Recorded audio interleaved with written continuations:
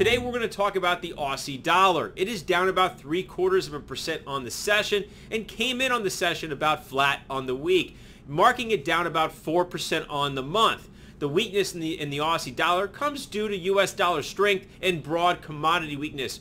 First, the U.S. dollar is stronger on the heels of Fed Chair Powell's second day of congressional testimony, as well as hawkish comments from Fed Governor Bowman talking about a 75 basis point hike in July and further hikes from there. Now, the Aussie dollar is known as a commodity currency, and it's been a very tough month for commodities as the CME Bloomberg Commodity Index is down about 8% on the month. A lot of this is due to the U.S. dollar strengthening as the U.S. Federal Reserve is tightening monetary policy. The Reserve Bank of Australia is also tightening monetary policy and hiked rates by 25 basis points on June 7th. Even since then, we've had stable economic data out of Australia from GDP, jobs, and PMIs, and the Reserve Bank of Australia is expected to hike another 75 basis points in July. Still, the currency has been under pressure, and again, part of that is due to broad commodity weakness.